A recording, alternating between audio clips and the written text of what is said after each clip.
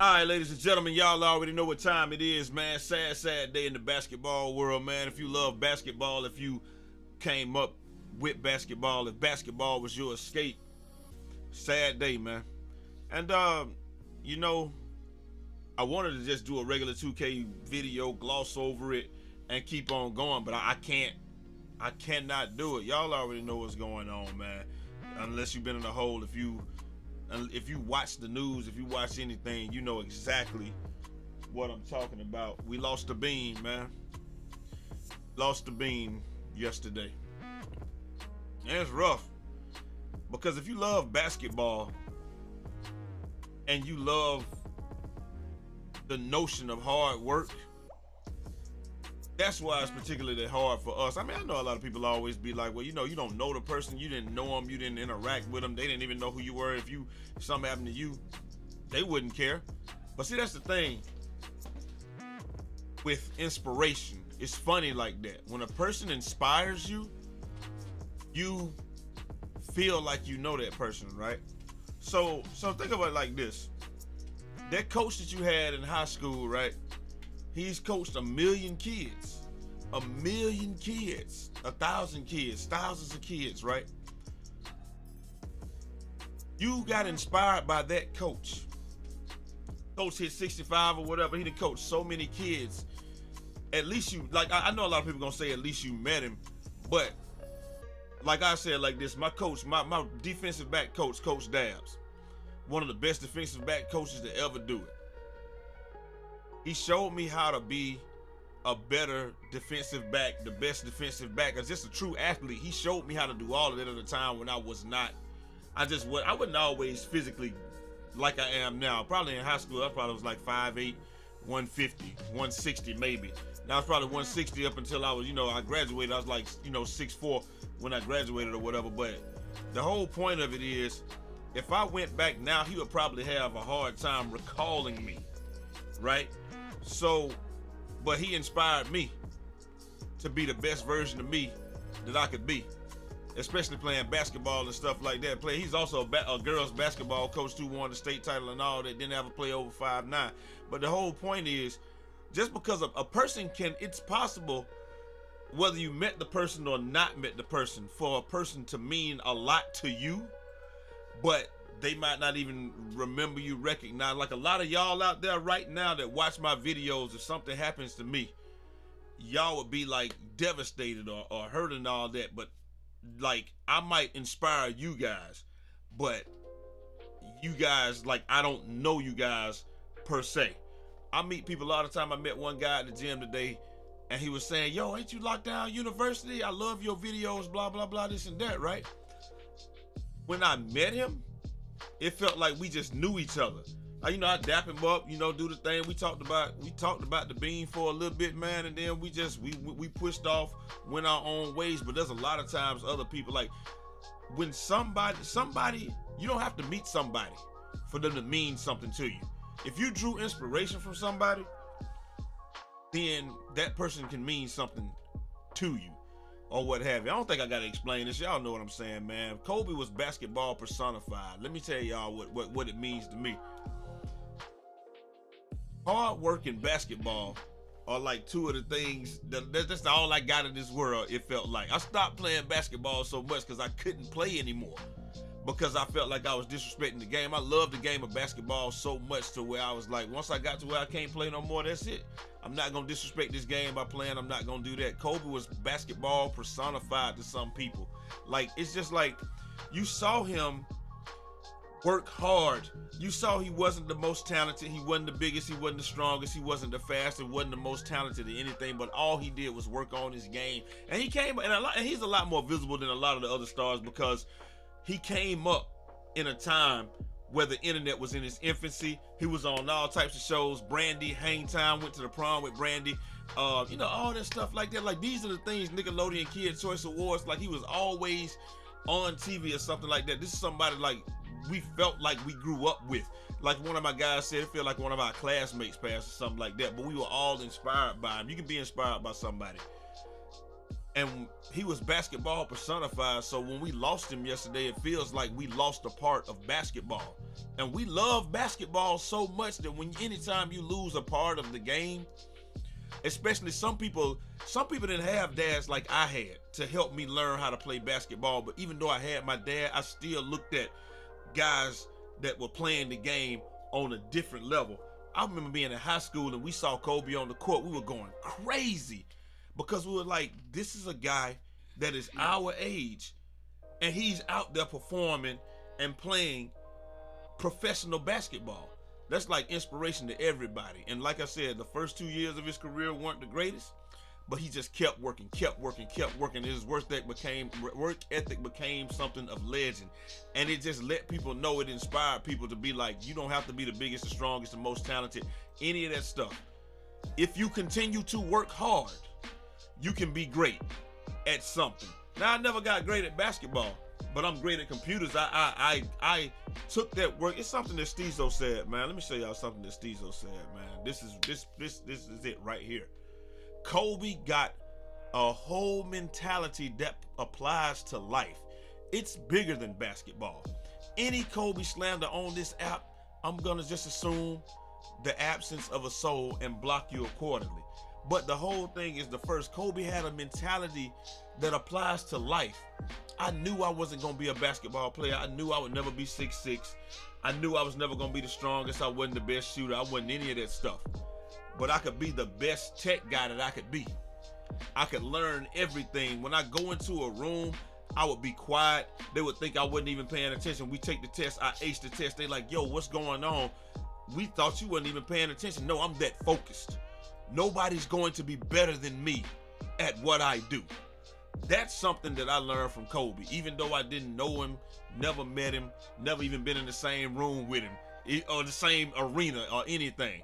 But when somebody inspires you, you can feel it. Plus, being a father and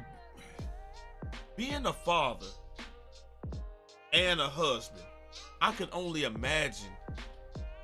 My heart aches for everybody involved.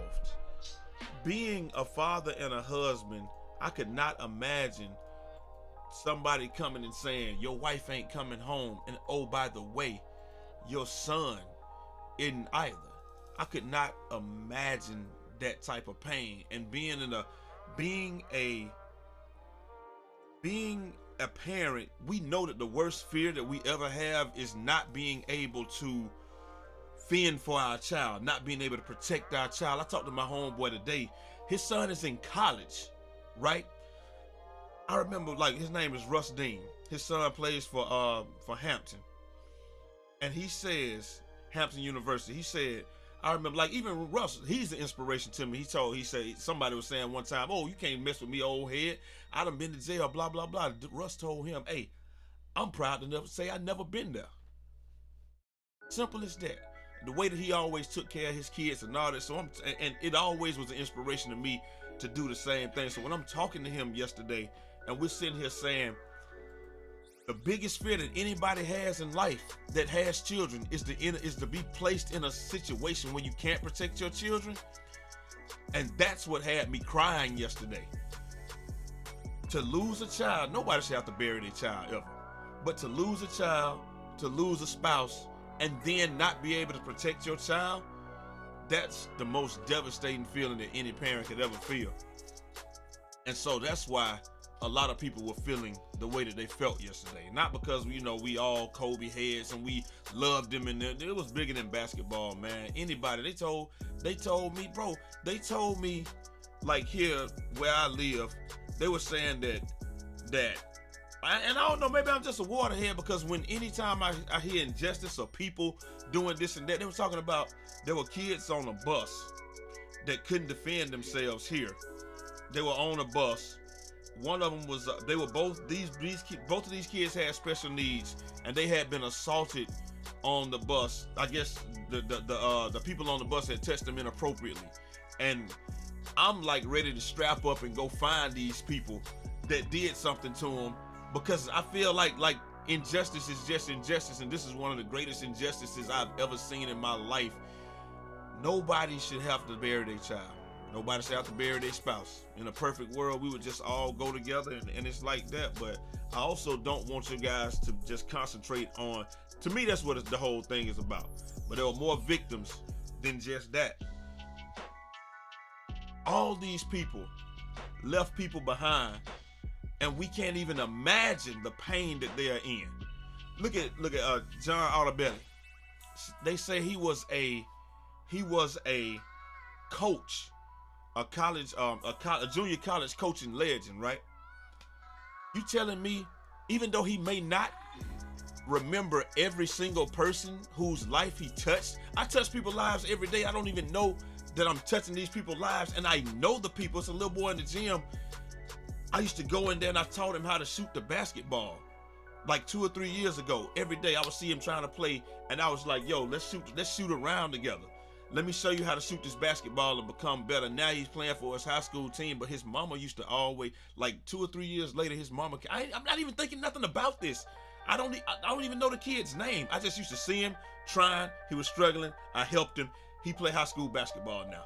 And his mom used to always say, hey, your biggest fan is in there. And it never dawned on me that he looked up to me like that, because I'm looking like I'm just an old head. I'm just trying to help him with his form and stuff. But he like, hey, your biggest fan, he in there. He waiting on you. Like, what you mean? Like, I missed, because I had hurt myself, and I missed a few days at the gym and stuff like that. But the whole point is, you never know who's watching you, where they gonna draw inspiration from, and all of that stuff, man. You don't know the people that you inspire. That's why we gotta be careful of the things that we do, careful of the things that we say, and all of that stuff, man. You have to. But like I said, man, I understand that we didn't know code. He wouldn't be able to tell me from a can of paint. But at the same time, that don't mean that we didn't draw inspiration from him. And when you draw inspiration from somebody, that means something to you. And that person means something to you. Whitney Houston died. Bridget was just having a fit because she loved music. She loves all that. She loved Whitney. And Whitney was her inspiration. Mike was a lot of people's inspiration and all that, man. But, you know, one more time, we just gonna show my man and his family. It just breaks my heart that these people have to go home, and they don't have their mom, they don't have their father, they don't have their sister, and now they got to try to figure this thing out by themselves. That broke my heart. That's why a lot of people were crying and all of that stuff yesterday. It just feels like basketball, and the connection that we have to basketball is what we got. So we all grieving, we all hurting, and we done talked 12 minutes about that. I'm sorry for doing that. Y'all ain't gotta work through no ads or nothing. I gotta do this because, like I said, I done restarted the video 5 times, and I done cried every single time just thinking about the whole aspect, the family aspect, the families whose lives have changed forever, and it hurts so bad. Y'all gonna tell me that y'all wouldn't cry? Y'all ain't gonna cry for Bree Easy if something happens to me, or if I told y'all something happened to Elle, something, God forbid, something happened to those two that I love, and y'all tell me y'all not gonna cry for me? And a lot of y'all I never met. I met a lot of y'all, but a lot of y'all I never met. But I mean, it is what it is, man. So I ain't gonna tell nobody how to feel. Grieve how you gotta grieve. Do what you gotta do.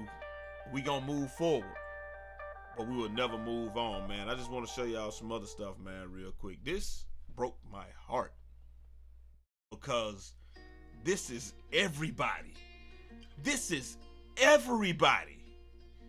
I don't think it's one person on the planet that hasn't done this at one time or another. This is everybody. It is what it is. My boy Rampage put this out, man. This is how we feel. My boy Ramp put that out, man. We already talked about that. I want y'all to listen to this young man right here from LA. Tell you what Kobe meant to him. Kobe and Michael also. I want y'all to listen to this. This guy, he's from LA. Very special tattoo. Yeah, I've been a Kobe fan. I'm born in '96, so Kobe, he came in '96. Ever since then, I comprehend. I've just been a Kobe fan. I got this tattoo way back. Just, you know, Kobe just meant the world to me, and all of us out here in LA, growing up, just idolizing somebody who just dedicates their grind to their craft. And they don't make them like that anymore. Everybody want to take the easy route, but Kobe, he was willing to never be satisfied at where he was, and he always wanted to push to a higher level, and you don't see that no more. So I just appreciate everything you did, Cole, for real. And I pray for his family, his wife, and all that. His daughter, none of them deserved that. She was going to be a star, but I'm thankful for everything he's done and motivation. Nipsey, too. Rest in peace, Nip, for real. That's crazy how both of the murals just happen to be right here. That should tell us something, like, hopefully it inspires people, you know, just to be the best versions of themselves. We could be idolized one day. Michael, thank you so much. And I think that what he said is just everything in a nutshell. It's like, we can do it. It's like, if somebody shows you that they weren't the greatest, they weren't the most physically gifted, they weren't the most physically talented, but you can do it too. If I can do it, you can do it. That's just one of those things, man. And those people in LA lost Nip and they lost Cole. Same time, so many people that draw inspiration from him. And the main thing is, like, this little girl didn't even get a chance to start her life. Didn't even get a chance to start her life. You got kids, man, that I don't even have to say nothing else, man. Like, I'm literally choking back tears right now, because anytime I hear anything happen to a little kid, it does something to me, man. It just hit different, man. But we gonna try to keep moving forward, and we gonna move. Look at that, man. Like, carbon copy. Like, he spit her out. Is what it is. The moral of the whole story is, you never know where you're gonna draw inspiration from. You never know who draws inspiration from you. And if you got issues with your fam, let's try to make it right now, man, because we don't know. We don't never know when that's gonna be. We just, I'm not even gonna talk about that. We just gonna go forward and keep going, man. Tyceno was doing an 81 win streak deal, but 2K shut it down with the update required. So he said he's gonna try again tomorrow. He gonna go at a 55. He already probably was over it, because he would have been like a 61. So when he was at like 40, so he probably would have done it. But yo, he said he's gonna start at 0 again, and he gonna go from there, man. I guess the rest of the news don't even really seem important, man. We talked about Steezo.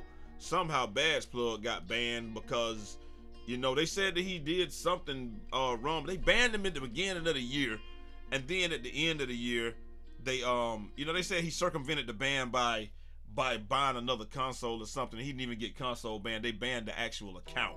And so, like, you know, 2K, they on their job, screwing up royally as usual. He actually created a whole nother account, bought another account, whatever you want to say, but the whole thing is it's a whole nother account. They said that he circumvented it, and he has unrealistic badge progress, but I mean, he's a legend, so obviously he's gonna get 40 badges every time he creates another player, man. But you know, 2K got to get on their job about that, man. Like I said, all this stuff just seems unimportant in pales in comparison. I tried to do the news today. It ended up just being about Kobe and why I think people, like, when people, it's not that you idolize people and that you should just idolize your family and stuff like that. It's more that you never know. Like, if somebody inspired you, a lot of kids only began playing basketball because they had Kobe. That's the only person that they had to learn from. I watched the Pelicans game the other day. Every single child on that team, I mean, not child, man, everybody on that court, the Pelicans versus, who did the Pelicans play yesterday? It was the Pelicans and the Fighting Kemba Walkers, the Celtics. Every child on that court, probably except for Kemba, was born after '97, and all of them grew up, and Kobe was that guy.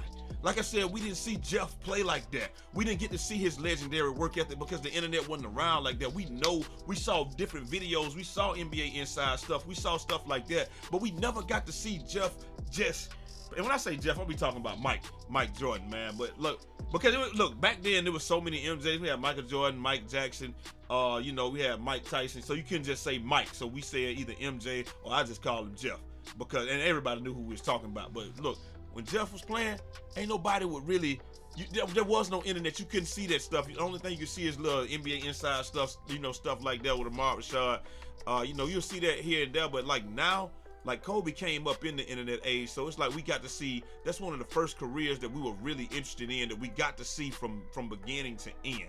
Like I said, ain't nobody idolizing, it's not about idolizing the star or anything like that, but if somebody inspired you and you drew inspiration from that, and Kobe there's two things in life that I believed in, or that I hard work and basketball. He personified both of those. So when you lose somebody like that, man, you know, we gonna cut the food for our family too, but when you know the person, just like, okay, let's say my grandpa died, my grandmama died, like, hey, all the people that knew them cut the food for them. Whether you just knew her or you knew of her, everybody went crazy. So the whole town was at the funeral. These are the people that know, but outside of the town, nobody knows her. So it's like, you can only be this way for people that you know or know of. And then once you become aware of something, then, you know, like I said, this tragedy is all over the world. It's a lot more serious and stuff like that. But this ain't the time for that right there, man. Right now, we basketball. You wouldn't be on this video if you weren't a basketball head, if you didn't feel the way that I did, man. And if it's not just for hard work and basketball personified, and it feels like we lost a piece of that, the kids, the families involved, that coach, all the stuff, man, like a normal everyday trip. Look, man, all our thoughts go out to the families, well wishes, all that stuff, man. We know we're gonna move forward, but we will never move on. And I just want to take us out on a light note, man, because I can't take us out on a sad note. Look, man, I talked to man, I was like, bro, I ain't stopped crying all day just because of the whole thing. It ain't just about that. It's about the kids to me. When you have children, you guys will understand. If you got children, I know you already understand, but this is all I wanted to show. And we're going to take us out on a light note, man. Tomorrow will be better, and we're going to move on. I got stuff coming today, but this is it. Oh, no. Hey, Cole, how you doing? How retirement treating you? It's great, man. It's great. Just, you know, a little writing, a little investing. Nice. So I don't know if you saw the thing on Twitter about your statue. You know, I don't pay attention to that stuff. Yeah, I figured that. Me either. A drink, Mr. Bryant? Yeah, I'll have a vodka martini. How many olives would you like? 81.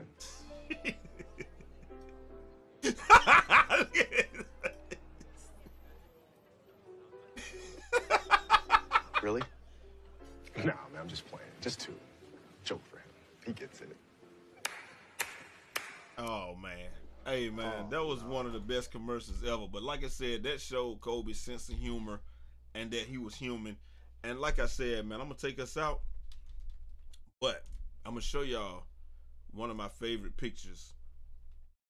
Kobe. Right now. This right here is one of my favorite pictures of Kobe that he got right now.